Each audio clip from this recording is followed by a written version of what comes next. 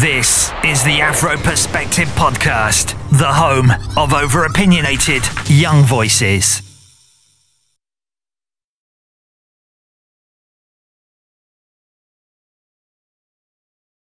Ladies and gentlemen, welcome to the fourth episode of the Afro Perspective Podcast. My name is Tinashe, and I'm joined alongside my co-host Anton, alongside Zoya, and today we have a special guest, Aziza. Hot topics, man. Before we go to the hot topics, man, we have to big up our sponsor. Yeah, man. Big up the sponsor then. Shout out to our sponsors, Natural Nubian Dolls. You can catch them at www.naturalnubiandolls.com for all your merchandise, you know, your black dolls and them thing there. Yeah, man. Natural Nubian Dolls.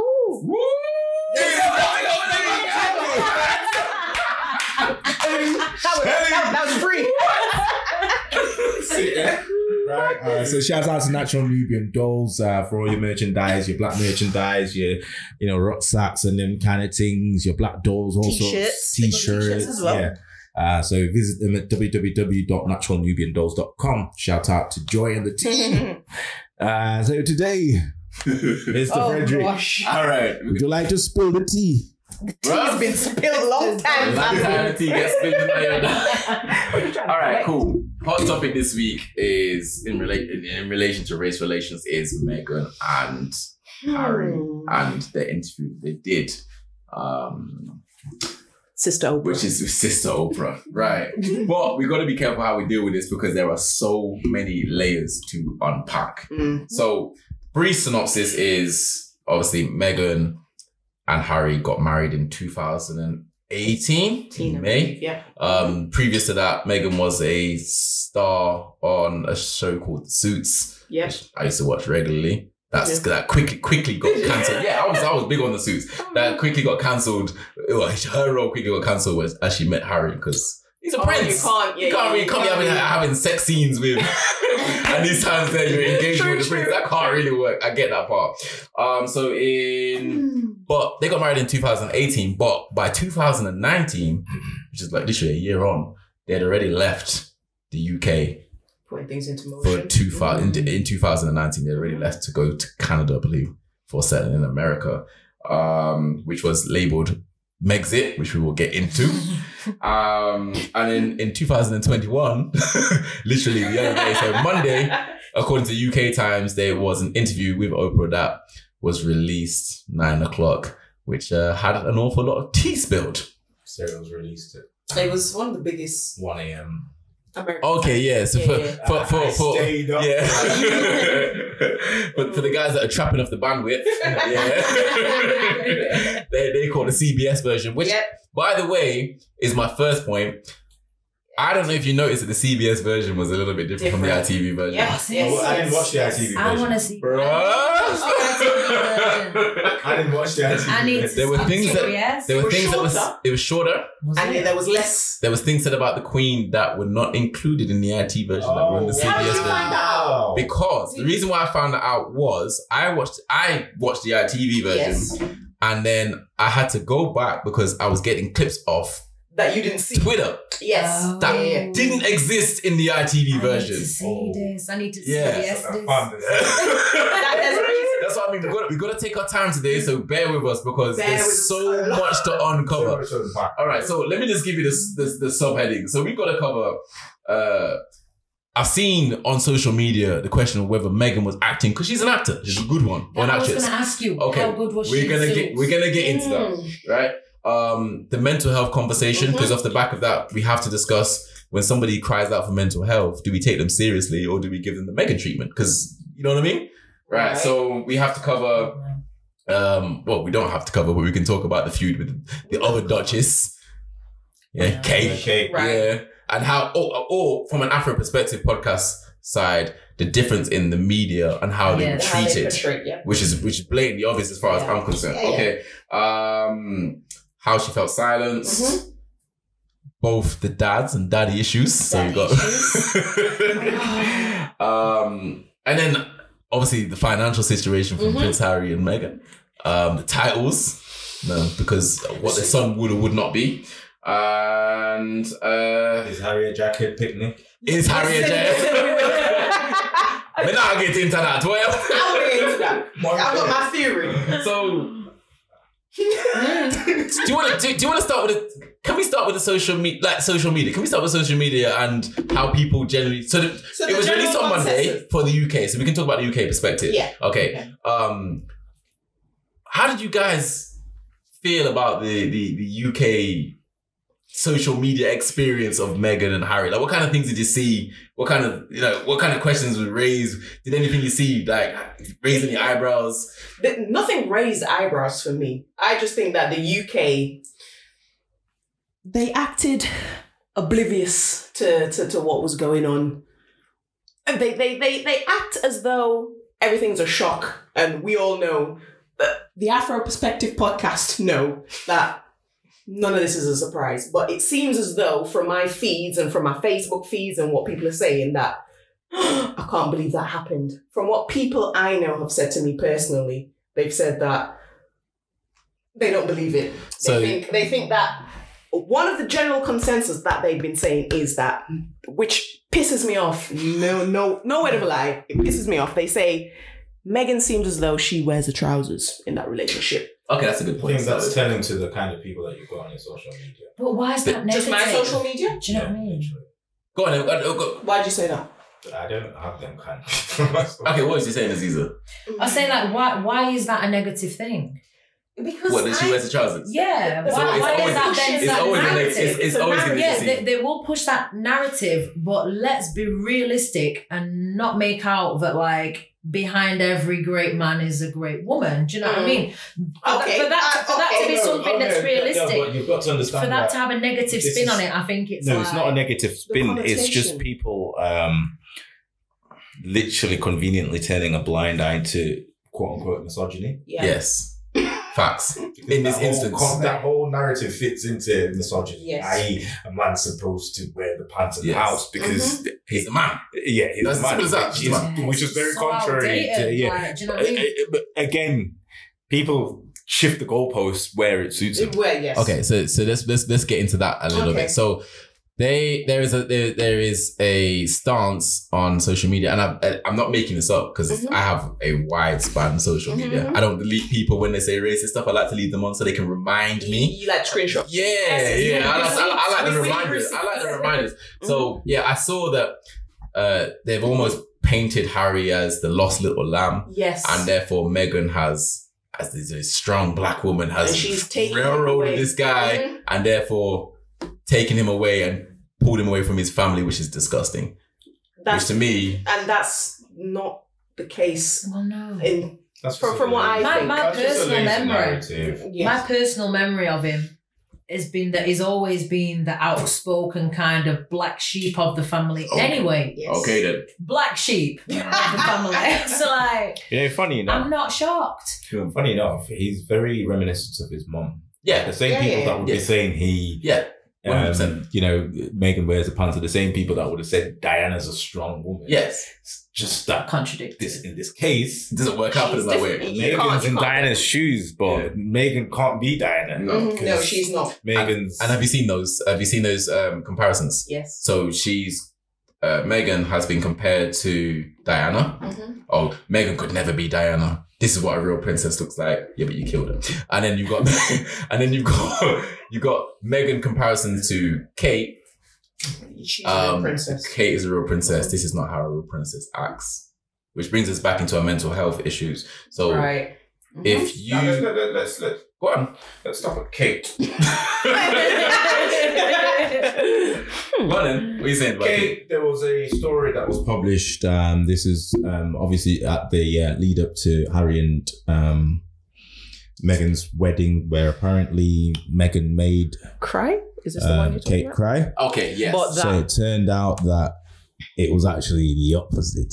Yeah. Yeah. So who spun that story? Who made The woman it? that actually published the story was on This Morning. Oh, was she? Yeah. I didn't catch that. Right. Yeah. Tell us. And Yeah, what did you she basically tried to deflect when Holly and Phil kind of put it on her toes to say, but yo, What are you saying? you know, this is what they're saying. She was saying, yeah, Fraud.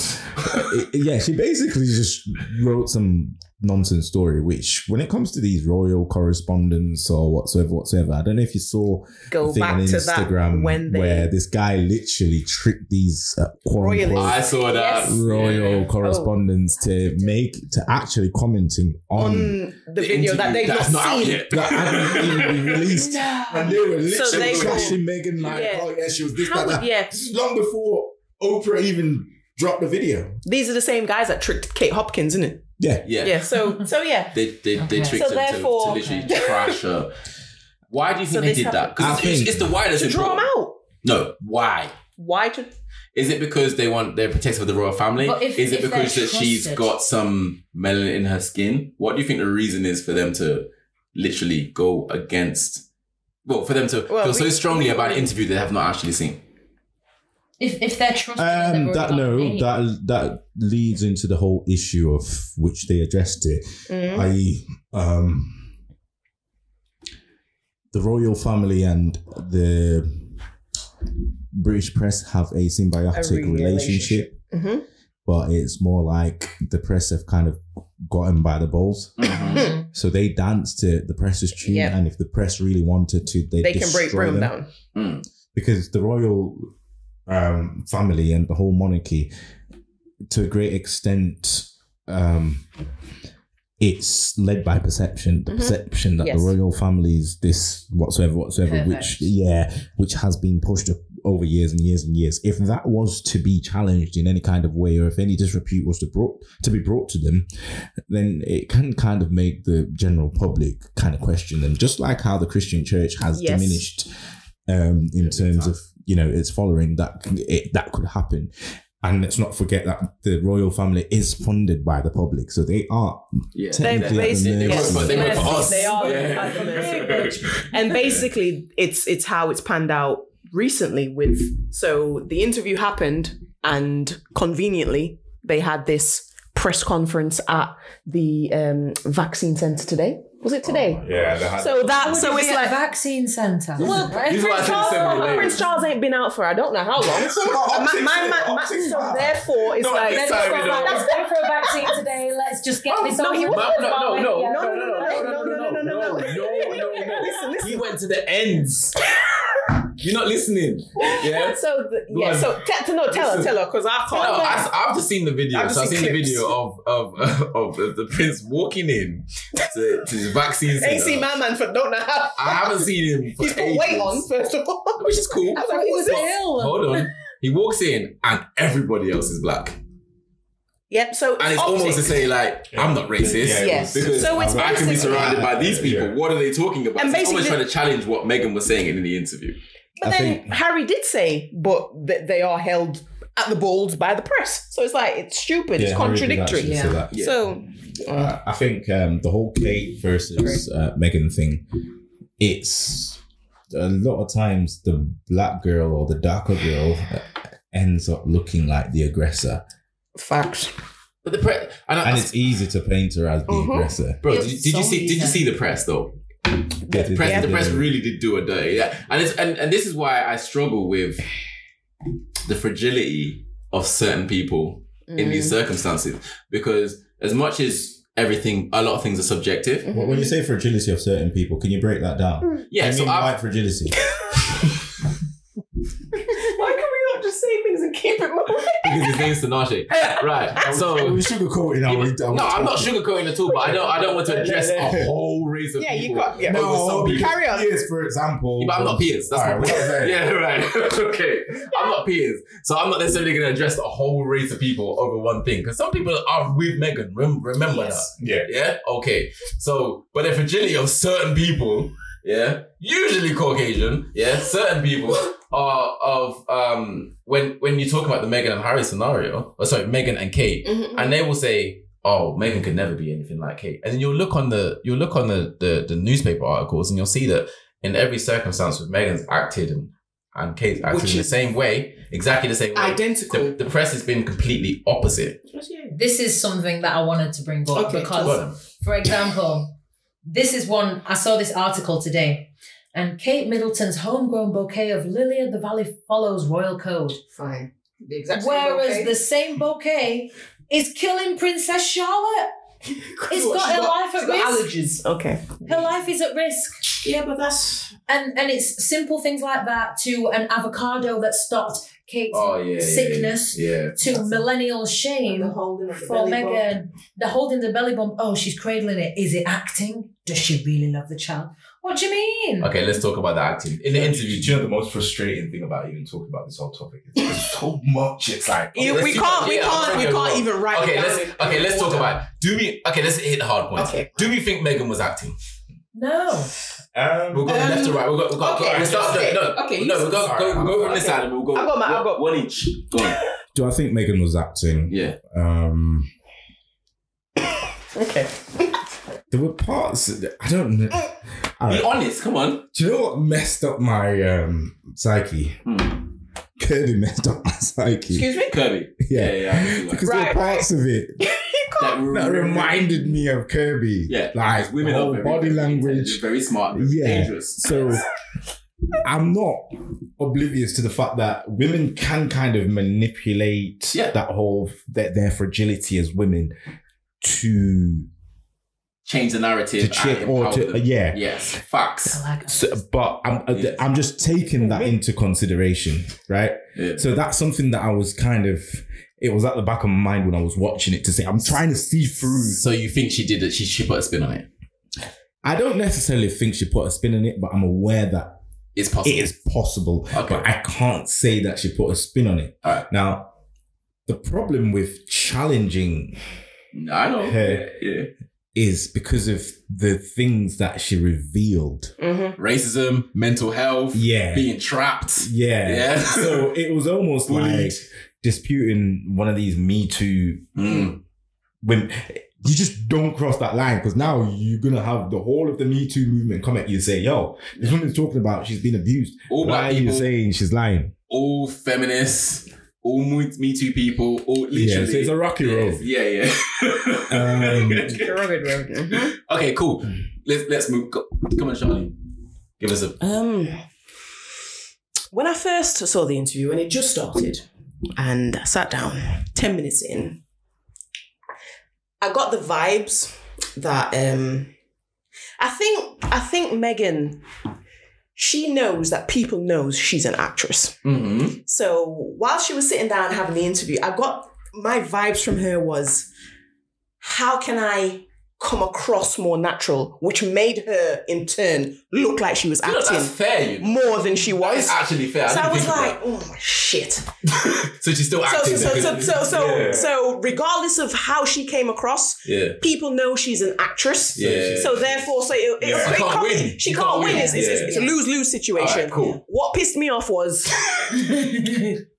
how her hair was laid. So I said this in a group chat, and I said, she's got earphones in her ears. We all know this. Both ears were covered because it might be MI6 telling if you say this, we're gonna shut off your head. What do you mean? So my vibes was that she was trying to look like she wasn't acting, but it came across like she was acting because she was trying to look like she wasn't acting. Yes. So, but what the information she was given was like, nah, that's the exact same information Diana was given. Are we saying Diana was acting? She's not an actress. So was she an actor?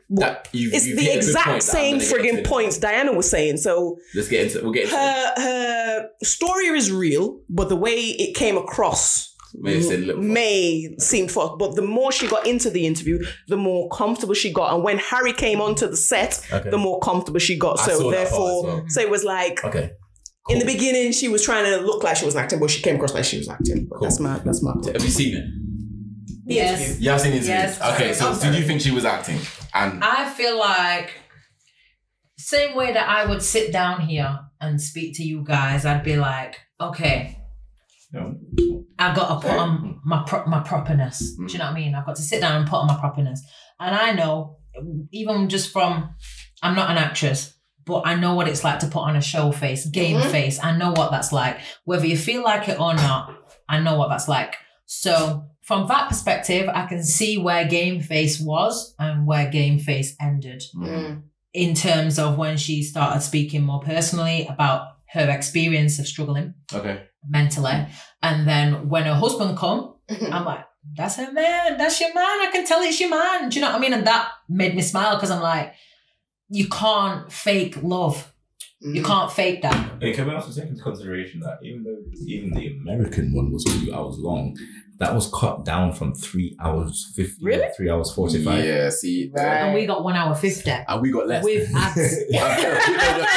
No, that's how you know that. That's how you know that the British one was really edited, because we got 2 hours, 1 hour 50, and it was with advertisements. There was about 6 advertisements in the middle. So really, we got an hour 20. Yeah. Yeah. Do I think she was acting? The major subjects, no. Do I think that she may have put a little sauce on it? Possibly. I would. Like, why would you not sprinkle a little cheese on top of your spaghetti bolognese? Like, it's one of the ones where, like, I don't think it to me personally, it didn't matter that if she was acting or not, because the stuff that she said, as you rightly said, has been said by Diana in the past. And I don't know if anyone knows, but there's also Princess Fergie. And Princess Fergie's done 3 interviews with Oprah. Well, 2 interviews with Oprah and another interview. And she has literally said the same things that she was saying. Bar the racism, everything else sounds exactly the same anyway. So when you start having several different accounts from several different princesses that kind of match up, then I don't think it matters whether you like Meghan or not. Because it's like, oh, well, Meghan, I don't like Meghan anyway. It's like, none of that matters. What matters to me is the subject matter at hand. Okay. Sound like you're about to... No, I'm good. I'm good. Go on. Let's talk about the racism. Let's talk about the racism. Right. Oh, Lord. So, this is in the lines of basically Kate, what's her name? Meghan and Harry basically stated that there was concerns. There were concerns over this. Concerns and conversations. Yeah, concerns. Okay, concerns and conversation over the. But concerns is the more important point. Okay, let's talk about that. Is it racist to have a conversation? Yes. No, I don't think so. Is it Anton, go on. A conversation. Anton. My family ain't gonna have that conversation about my child. Are you mad? No. So people don't have conversations about colorism all the time? Yes. Okay. Let's say, because you said your family wouldn't have a conversation about the colour of your child. If they did, they would. Let's say I dated a white guy, right? I can guarantee you 100%. My family will say, I wonder how dark the child come up. I wonder if he come up more black or more white. But that's not a concern, Nova. It's a conversation. No, that's what I said. That's why I'm changing the difference between conversation versus concern. Okay. So let's get into the conversation. Hold on. Go on. Let's try and flip this, right? So we're trying to look at it from Pia's point of view? All right. No, not from Pia's point of view. Okay, right. Let's say, now this is a fictional. Yeah. Okay. Sure. But let's say the Prince of Wakanda was to bring a white girl. Okay, so he's brought home Liz. Yeah. Okay. Do you think there wouldn't be a conversation? There'd be a conversation. Now, the reason being, if you look at Wakanda, just like the royal family, they have every family has a culture. Yes. Every race has a culture. A culture dictates the way that things are done. And how people behave. Yes. So within the parameters of whatsoever culture, there are certain obligations, there are certain expectations, and there are certain requirements. Correct. So if, for example, is one of the fundamental aspects of a culture would be racial, now I don't know, all right, racial purity. Now the question is, purity in that area is big anyway. So, it is big in any culture. Yeah. If you go into the Asian community, they're very big on racial purity. India. Hence why we have honor killings. Yeah. The way that how many times have you heard it? Now, do we agree with honor killings? No, we don't. But it is it's basically from the fabric of their culture, i.e., why are you bringing a black man to the family? Yes. This is unheard of in our family. Right. What are our aunties, your uncles? What is everyone going to say? Everybody going to say, because they have a culture, a way of doing things. Likewise in the black community. Okay, so was it wrong to have concerns or not? I don't necessarily think... Are we going with conversations or concerns? Nah, at this point, I'm moving. Conversations and concerns. I don't think it was necessarily... I don't think it was wrong because, in my opinion, the royal family have the right to preserve their culture, and whether it's based on race, whether it's based on how they do things in any aspect, race is just happens to be one aspect of the royal family. So does that make them racist? Let's be honest. William's gonna look at his brother and say, "Yo, bro, are you really ready to dilute the gene pool?" Yo, that was stolen. Like what? Nah, real talk though. I'm trying to be real. Because remember, right? I expect William to be a royalist. He's a royalist. Yeah. He's been raised according to royal values. If you look back on his life and the way that Harry, okay, he's always. I'm sorry, but as far as I'm concerned, Harry's always been the one that he's been a bit wild, bending a girl over the dance. But this is the thing. That was meant to be fun. William, on the other hand, it seems to be more on his dad's side. He seems to be more. He's in line. Mm-hmm. So it's because his hair receded the same. So remember. We'll get into that later. It's because he's going to be king. Yeah, you got to think about it. He's in line to be the king, right?